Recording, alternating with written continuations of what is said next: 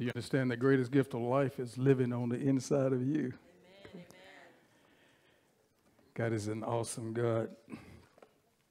Sister D is going to come at the end with our announcements, but I want to thank the church for all that you were able to do in giving. We were able to bless 3 families on this past Thursday, and it was because of your free will giving that God was able to, and they were able to. I wish I was one of those families, because everything that they asked for, they received, and a little bit more. So let's give God a praise for you.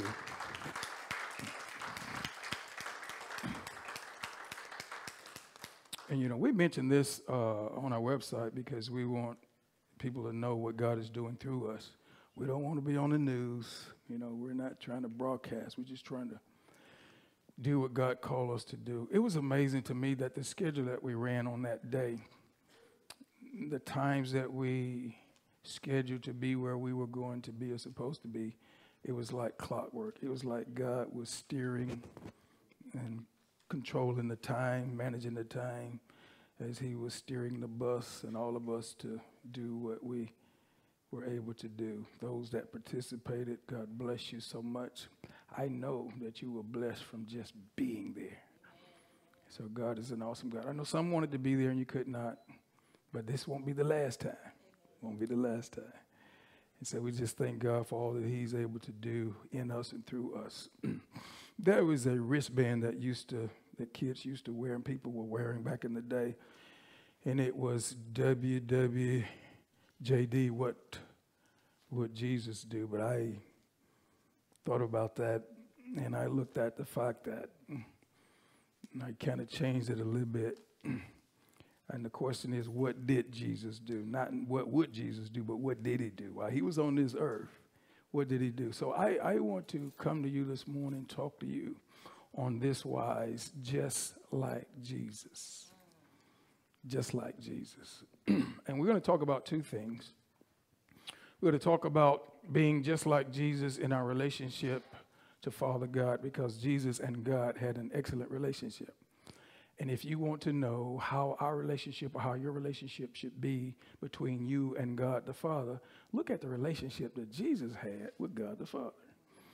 And then we need to be just like Jesus when it comes to his relationship with his disciples and his followers, which means that we need to have a certain relationship with one another. We need to be just like Jesus when we are dealing with one another and in relationship with one another. It's kind of like the 10 Commandments. The first 5 talks about our relationship with God that we should have with God. And the 6 through 10 talks about the relationship we should have with one another. I can use another illustration. We must understand that the most important relationship we should have, it should be a relationship that's vertical. And that is from us to God. Our vertical relationship is very important. And you can tell if people have a vertical relationship based on their horizontal relationship. You can tell if people love God and have a decent relationship with God based on the relationship that they have horizontally with each other. Must be 2. We cannot afford this Christmas to keep Jesus in the manger. We cannot afford to just tell the nice story about the angels talking about him coming and so on and so forth. We've got to make sure that we understand and live and walk in demonstration of his power, his real reason for being here. He came to redeem man back to God. He also came, and we need to make sure we look at this. It's important if we're going to live a victorious life. It's important that we look at the life that Jesus had while he was here. His relationship to his Father and his relationship to others. Because that's where we are. That's where we are as Christians.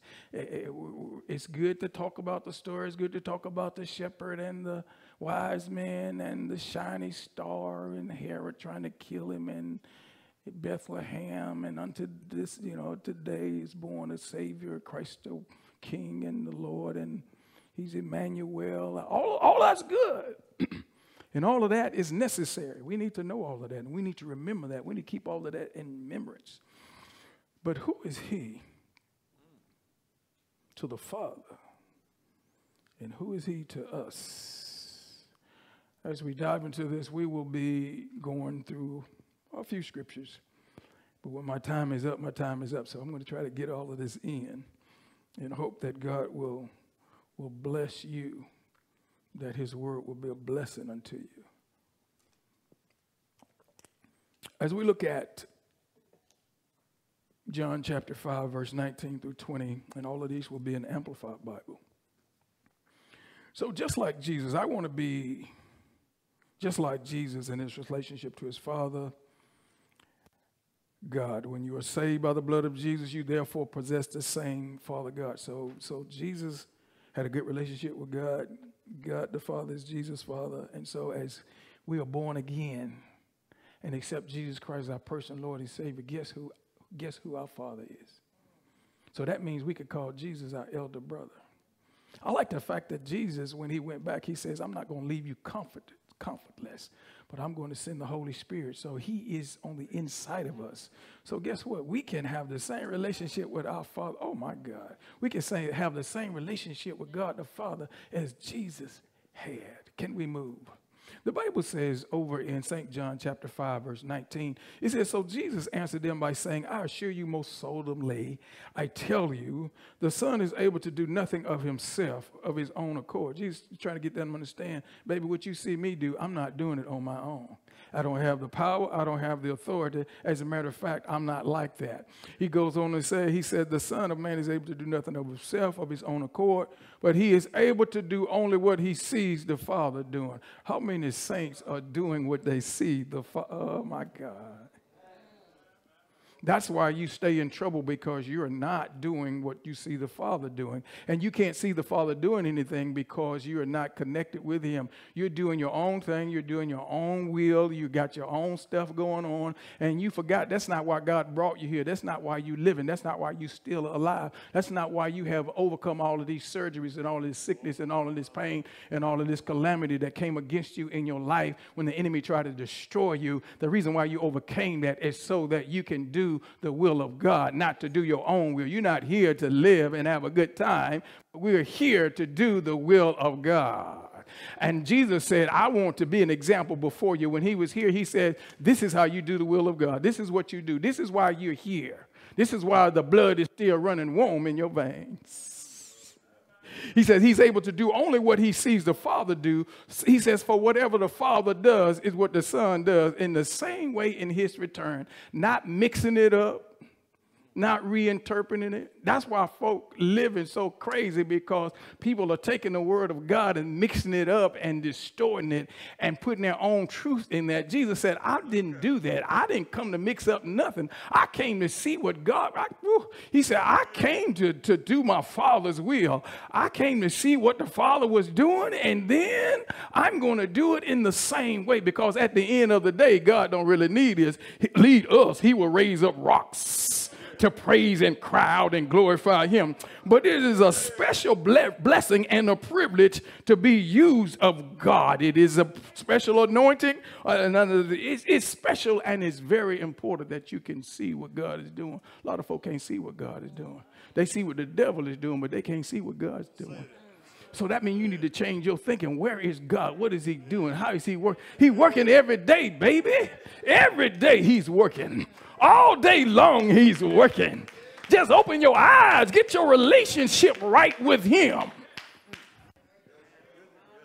Every day, every day, every day. And I keep telling y'all to stop keeping up with all this foolishness that's going on the news and all this bad stuff. Stop.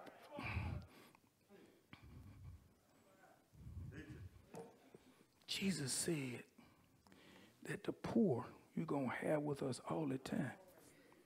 I took something out of that helps me to stay sound and moving forward. If he said we're going to have the poor with us all the time, that means that's going to be sickness all the time, folk killing all the time. All the bad stuff going to keep happening. You're going to have mass murders. You're going to have this thing and that thing, and folks get killed and dying and cutting up and disease and wars. all the time as long as we're on this earth. Why are we connected? Why are we still trying to, why are we living that?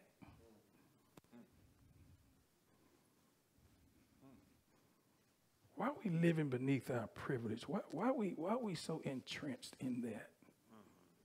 Not realize the flesh like bad news and Philly stuff and excitement and but that's not going to help your spirit, man. That's not going to help you grow.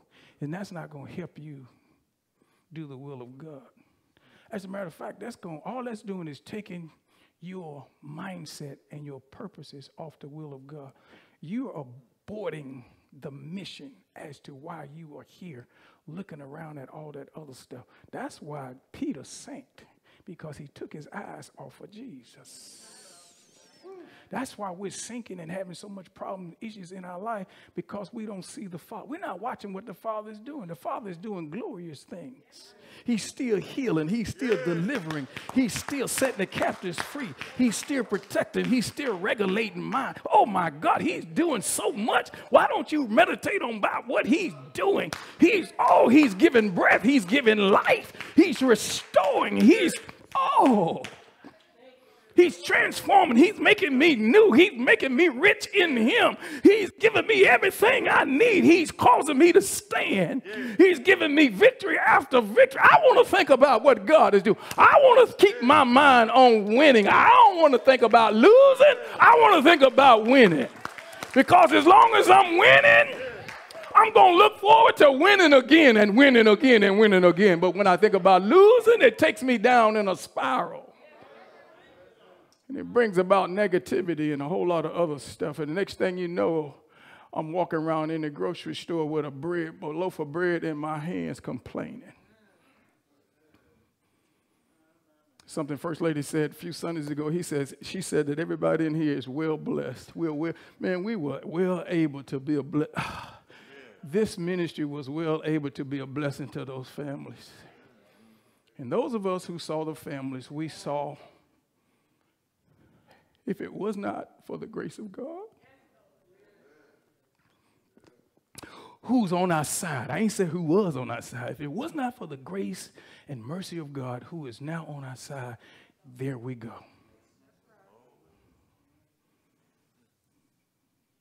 Some of them are in a situation where they have no hope. They have no understanding.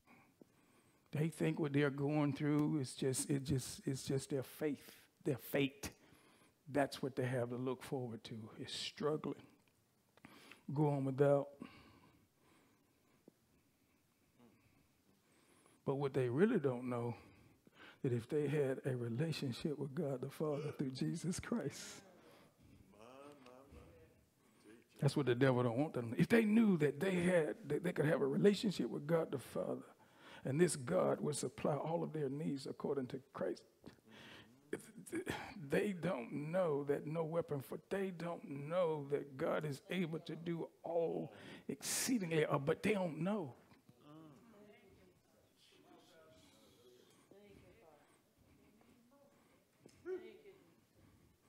And that's why we got to gird up the loins of our mind and make sure that we stay solid and sane in Christ Jesus.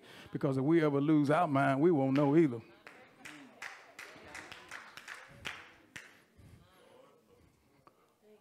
That's why you got to keep your mind.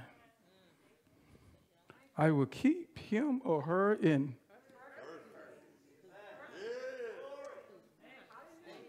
Thank you, Father. Thank you, Jesus.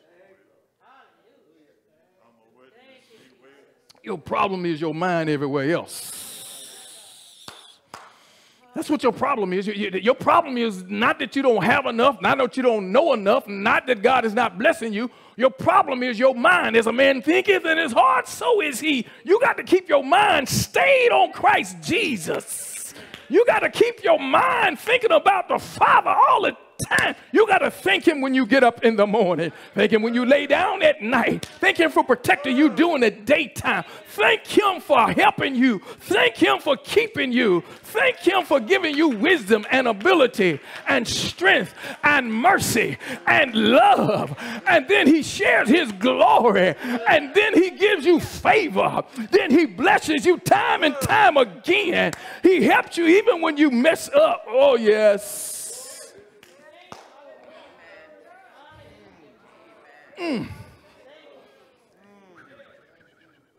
So Jesus said, baby, I'm doing. I'm only, he says, he's verse 30, he says, I'm able to, I done skipped.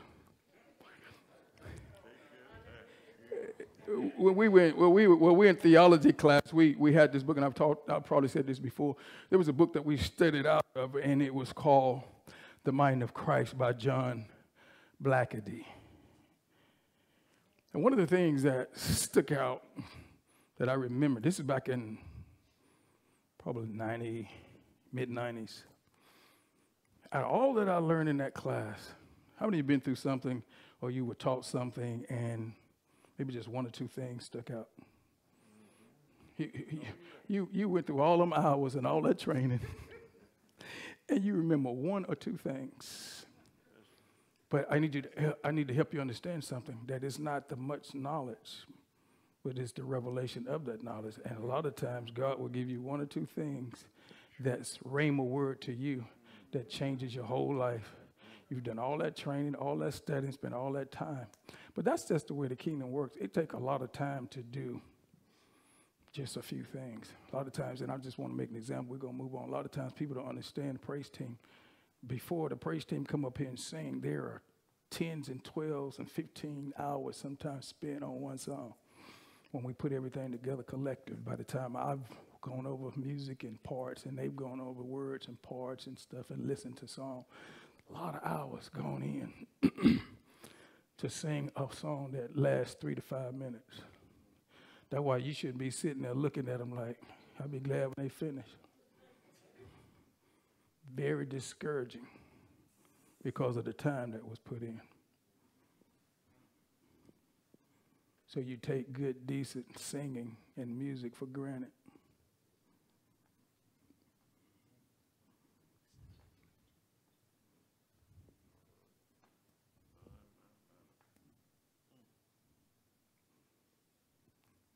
And so we have to understand that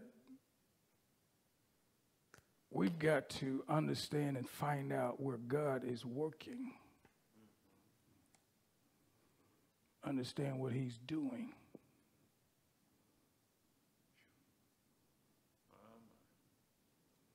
And then don't make up stuff to be in competition with him. Join him.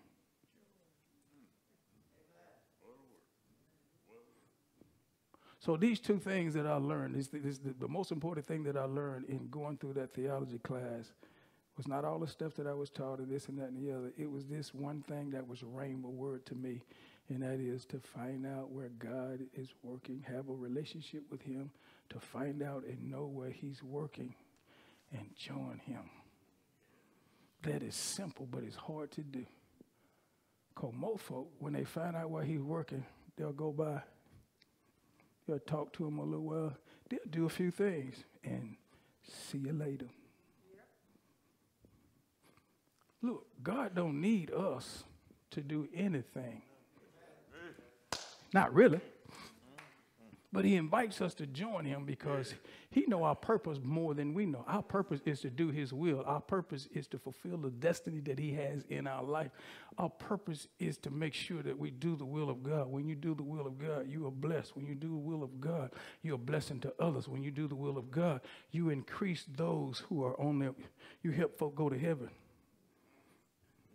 You help people go to heaven. You help people live a victorious life right here on the earth when you do the will of God. So, and it's very easy.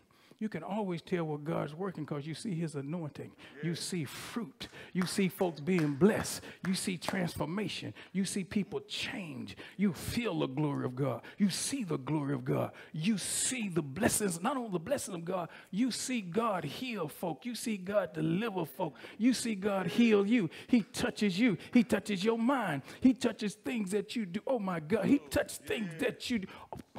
He blesses your hand. That's how you know he working. He doing stuff through you that you know you didn't have the ability to do. He's saying things through you to help folk that you know it wasn't your words. He's using you in a way that you know that you just crack up by yourself. You know it had to be God. God told you to say that. God helped you to do. You know you made that shot not on your own, but because God anointed your hands, and boy, it was just laid.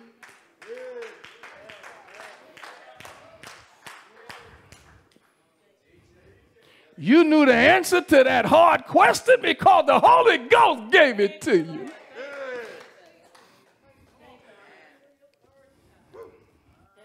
So, baby, it's easy. Just find out where he's working. What are you doing? What God doing right now? What are you doing? What are you doing? What are you doing in the life of the church since we're here together? Since we are here together. Since we are here as one body in Christ. What is he doing? He's blessing the whole church. He's blessing everybody here. Collectively and individually so. And see, it behooves us. See, let me tell you what wisdom is. Wisdom is what train is everybody on that God is driving? Huh? What train, what bus? That God is moving and driving. He's the conductor and people are on. Well, that's the one I want to be on. Don't you know it's hard to do your own thing? Don't you know it's hard to make it up as you go? Don't you know it's hard to be contrary? It's hard to have a bad attitude. It's hard to do all of that stuff. You got to have the right attitude to win in this world, in this life, and you got to have an attitude of gratitude, and you got to make sure that you are one with God the Father. You need to be so one with him that you can stop any time of day, anything in the midst of what you're doing and say, Lord, help me, and God would just...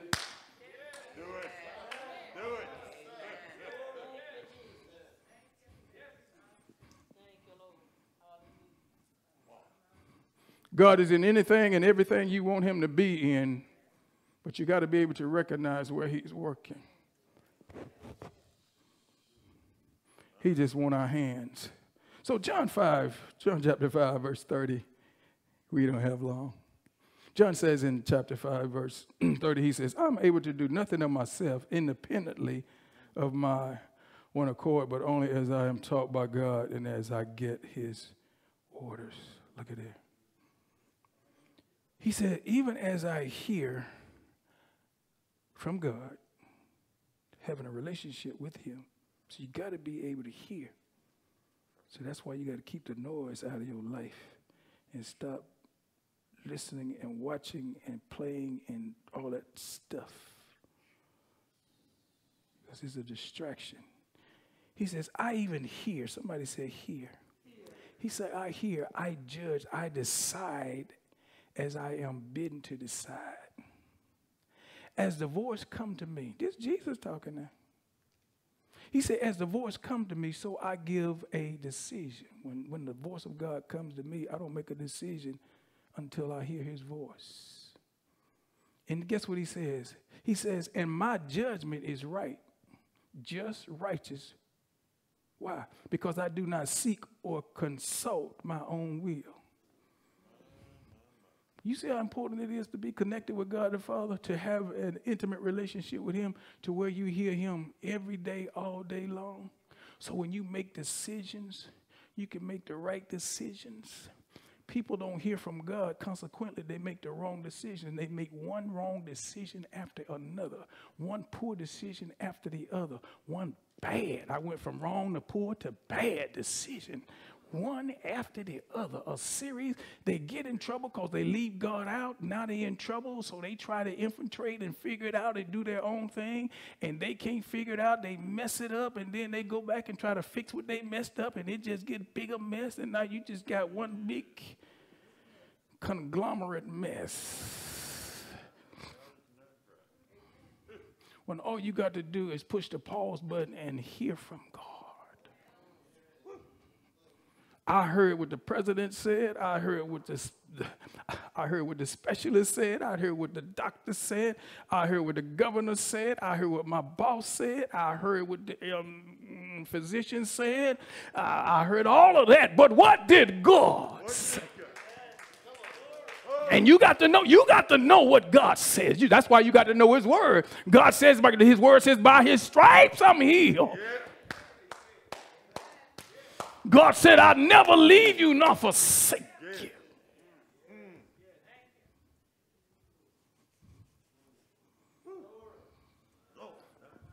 God said, I'm the great I am. That means whatever you need him to be. Sister Sally need him to be this, and Sister Sue need him to be that. He's whatever you need him to be.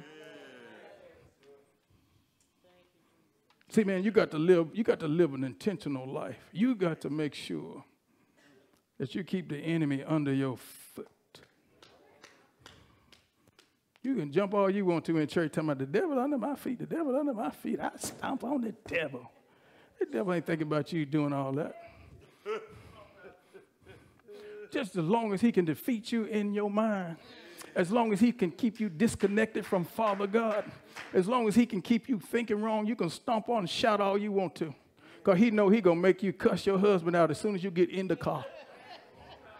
You're going to cuss him out on the way home while you stomping on the devil. Theatrics. And see, that's the problem with the kingdom. We've gone through so much emotionalism, and we've gone through so many theatrics, and we love to talk. See, we love to talk about exciting stuff, you know, that kind of thing. Boy, we had a great time. Boy, we ran, and we stomped on the devil, and and as soon as somebody pushed the wrong button, you act like God the Father is not your father. You say everything the devil tell you to say. See, it's about your behavior, man. It's about what you say. It's about what you do. It's about how you respond. It's about living a good, righteous life. Can I move on? He says, I have no desire to do what is pleasing to myself, my own aim, my own purpose, but only the will and pleasure of the Father who sent me. I came here to do the will of God, and that's all I care about doing. Over in John chapter 6, verse 38 through 39, he says, for I have come down from heaven not to do my own will and purpose, but to do the will and purpose of him who sent me. And this is the will of him who sent me. See, not only do he knows, he's talking about what the will, not only is he talking about what he should do, or what he's supposed to do, he knows what he's supposed to do. He said, I'm coming to do his will and his purpose. This, and then he come back and said, this is his will and his purpose. He said that I should not lose any of all that he has given me. Oh, so Jesus has such a relationship with God that he understands that he is to permeate his disciples and followers' lives so much so that he don't lose them. They are not going to hell. Not only that, they're going to be victorious as they walk this earth.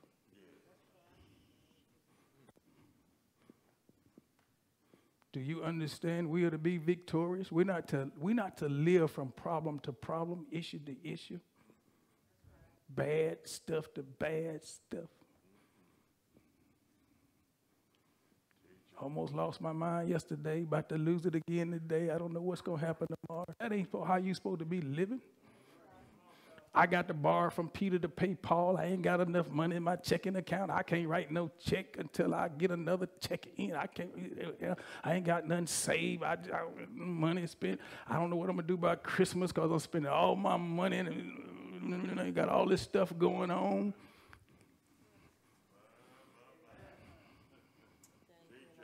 I'm up to here. Don't y'all get quiet. Y'all better start shouting. I know something going on. You better shout right now. I know something going on up in your house. Jesus said, I came that you might have life and have that life more abundantly. He's talking about your well-being. He's talking about the fact that you are able to have more than enough and manage that which you have. I know people start getting quiet when you start talking about that. And so he says, I should give, he says, and this, for I have come, for I have come down from heaven not to do my own will and purpose, but to do the will and purpose of him who sent me. And this is the will of him who sent me, that I should not lose any of all that he has given me, but that I should give new life and raise them up at the last day. That I should give them new life. I'm going to give them new life. I'm going to help them to be born again. I'm going to help them have me on this inside of them. Yeah. They're going to be born again. Not only are they going to be born again, they're going to have a new life in this life. And then he says, then I'm going to raise them up at the last day. That's why you ain't got to be scared to die. What you crying for? You dead? I mean, somebody died or you going to die. What you crying for? You need to read the word of God.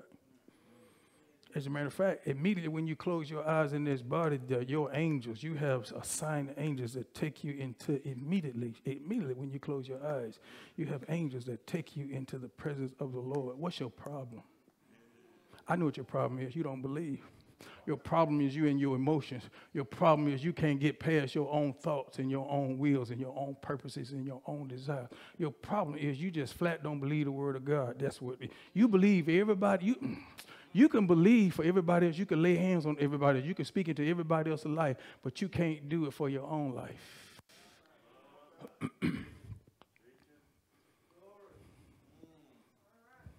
But I know an individual in this ministry that is just the opposite. This individual believed God for their own life. They believed that God was going to bless them and heal them and deliver them, and they believed it for their own life. It took a while. They had to go through some stuff. Yeah, they went through ups and downs, but they believed God for their own life, and he did it. Now, this is where I'm going to try to get them, and I'm just letting them know out loud. They don't know who I'm talking about, but this is where I'm going to try to get them. If you can believe God can heal you and touch you and deliver you and perform a miracle in your life, and you know it, you believed it, you know it because you believed it, and because you know it, it happened. It happened. That's how you know. How do you know? Because it happened. How did it happen? Because you believe it. Now, all I need you to do is come with me and believe the same thing for somebody else. Somebody else is trying to believe it. Do you know how powerful? See, you don't know how powerful you're going to be. You don't know how the Lord going to use you because you got it right. Most of the time, folk can believe for other folk and can't believe for themselves. This individual believe for themselves. Now, all you got to do is go testify about what God has done for you. Oh, yeah, that's all you got to do. All you got to do is say, look, let me tell you something. This is what happened, and this is what God did. And he will do the same for you because he's the same God yesterday, today, and forever. And he has no respect of person if he blesses somebody else. Yes, he will. And he goes on to say, verse 39, he said, this is the will of him who sent me, that I should not lose any of them. So we've gone through that. One other thing I want to tell you, I've got a few minutes left.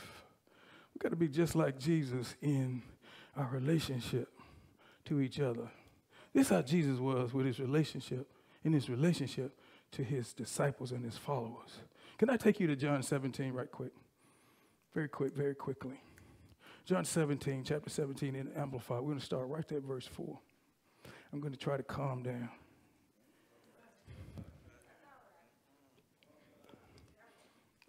I keep telling myself I need to teach more. He says in verse 4, he says, I have glorified you down here on the earth by completing the work that you gave me to do. I have manifested your name. This is Jesus talking to the Father now. He says, I have manifested your name. God, I've manifested your name. I have revealed your very self, your real self. I've tried to tell folk when they see me, they see you, God. How many people can say that nowadays? When you see me, you see the Father. See the depth. And so he says, I have manifested your name. I reveal your very self, your real self to the people whom you have given me out of this world.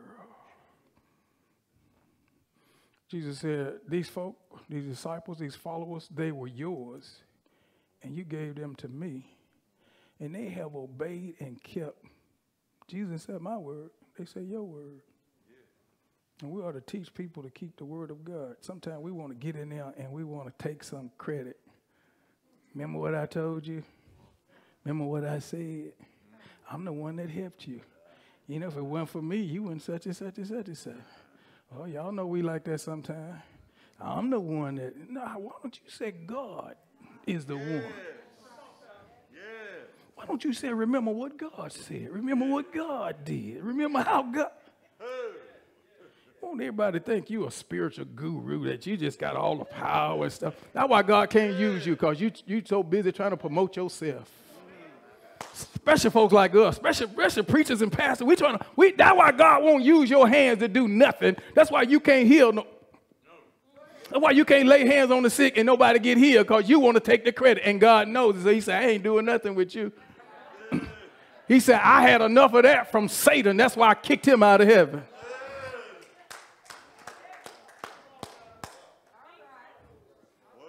When you think right, you'll do right. And when you do right, folk will get blessed. You'll be blessed, and everybody around you'll be blessed when you have the right motive. Can I move on? And then he says, I am, verse 9, he says, I am praying for them. I am not praying, requesting for the world. He said, I ain't praying for the world. A lot of folks say, well, pray for the world, pray for the sinners, pray for the world, pray for the world. The world going to be the world. The world going to do what they do. They're going to have what they have. I need somebody. God needs somebody to stand up for the Christian. Those that's trying to do right. Those that's saved and sanctified. Those who are trying to do the will of God and falling down sometime. And those who are trying to do the will of God and stumble and trip sometime. Jesus, those are the ones I'm praying for. I ain't talking about them folk that don't want God. He said, I ain't talking about the folks that he says don't cast your pearls before swine. He said, I ain't talking about them folk where he said don't give that which is holy to the dogs. I ain't talking about them folks.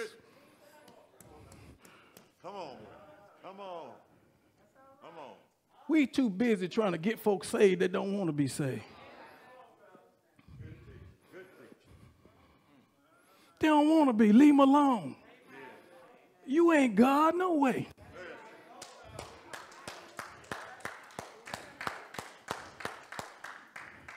You just tell them and keep moving. No, I know what it is. You want to tell everybody, boy, they say because I talk to them. I'm sorry. So where was I? Verse 10. Verse 9 says, I'm praying for them. I am not praying requests for the world, but for those you have given me. For they belong to you. Everybody that's under the sound of my voice, and everybody that's in your eye shot that's saved, they don't belong to you. I don't care if they're your husband, wife, or your kids. Jesus said they belong to God. Everybody in here, and I'm careful that I don't say my members. You ain't not my members. You belong to God. All souls belong to God. I'm just the under shepherd. You're the sheep, and we're in this thing together. Only thing is, I can say that mine is what's from here to there. And then I can't brag about that too much, because if God take the next breath, that won't be mine either, will it? Last time I checked, I didn't even die for this.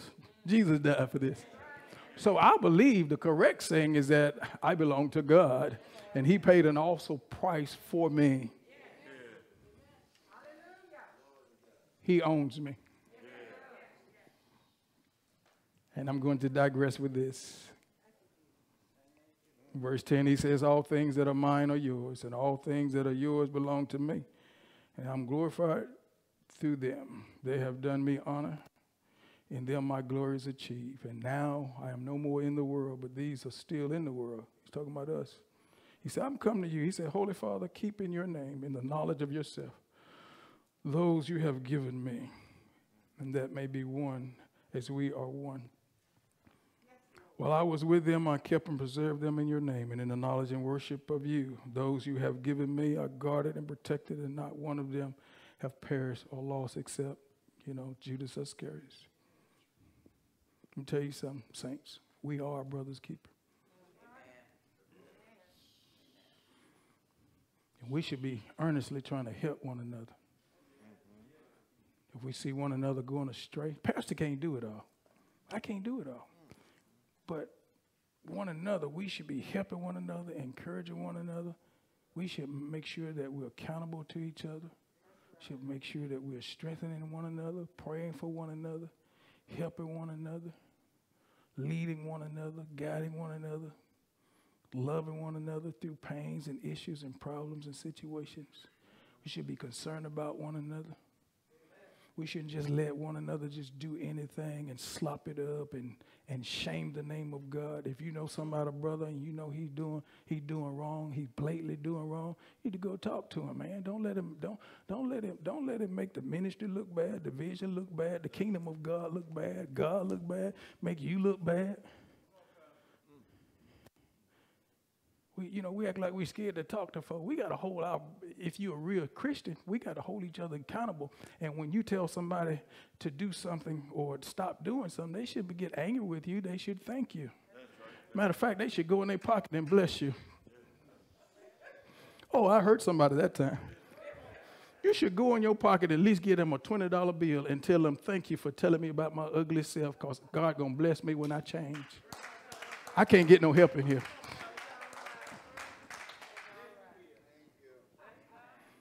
You know why I said that? Because that's so important. It's so important. That's very important, because that's going to help you be blessed. We've got to watch over one another and be our brother's keeper, just like Jesus watched over his disciples and prayed to God. Don't take them out of the world, but keep them from the evil that's in the world.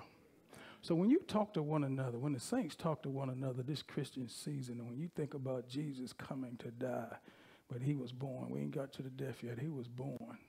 When you talk to one another, think about the fact that you want to encourage each other. Encourage one another. And don't take no foolishness to them. Don't take them dead stuff and garbage and gossip and all that foolishness. Give them something that they can use that's going to help them. Talk to them about something that's going to help them. I see y'all bowing your head and talking about yes and amen and all this kind of stuff. But you got to change your habits and change your mindset. Because as soon as the atmosphere is right and you around the right folk, there you go again.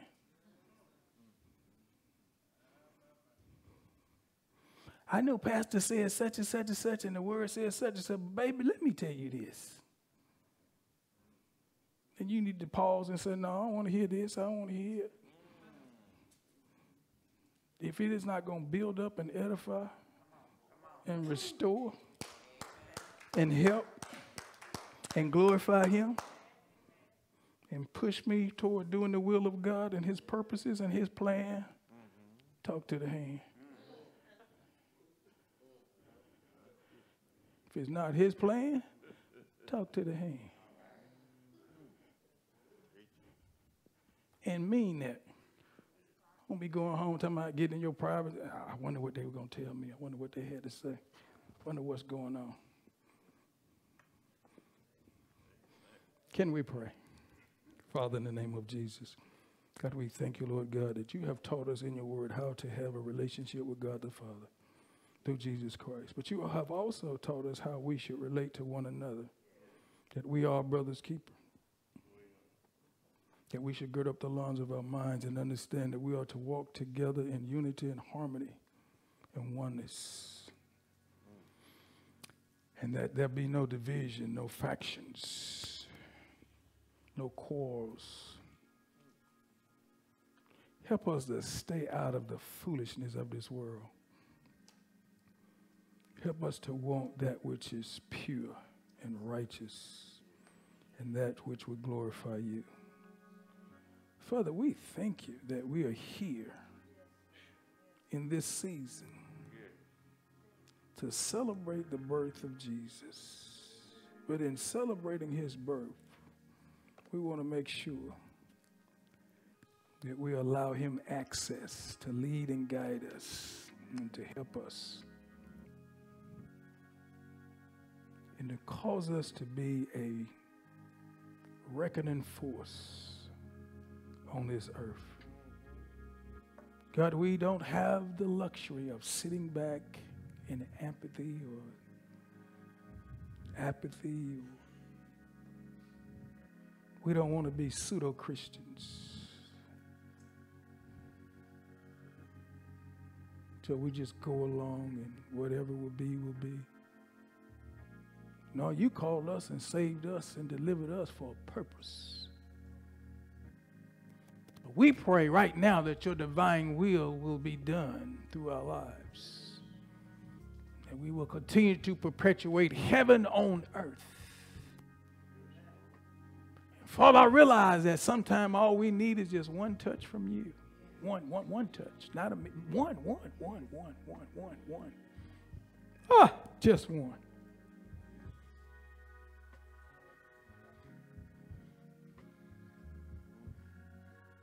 You told us in your word that one lady spent all that she had and suffered for 12 years. And she found out all she needed was one touch.